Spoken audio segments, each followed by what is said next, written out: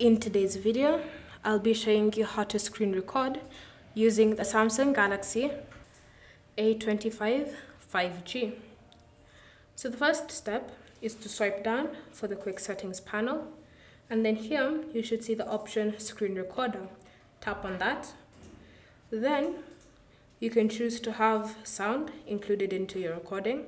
So you have three options: none, which will disable every single sound.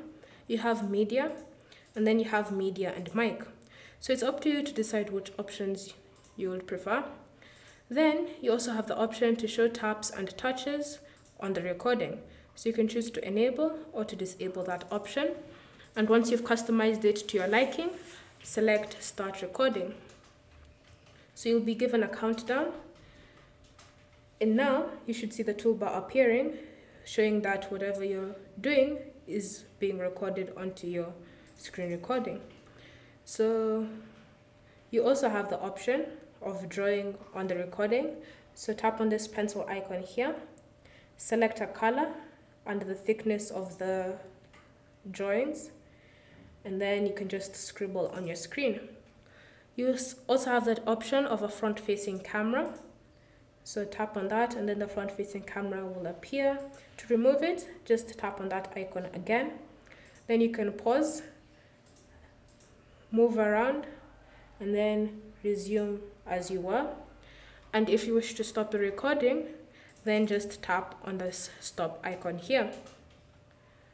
So then the recording will be saved into your gallery. To find it, open the gallery app, and then the first option will be the latest recording that you have. So as you can see, my recording is playing, and whatever I did has now been added to that screen recording.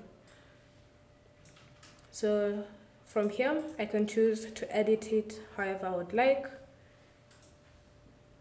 I can choose to share it, crop it, save it. It's all up to you to decide how you would wish for this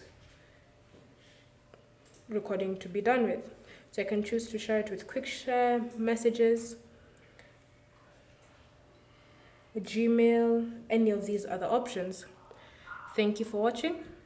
If you have any questions or comments, leave them down below and we'll get back to you.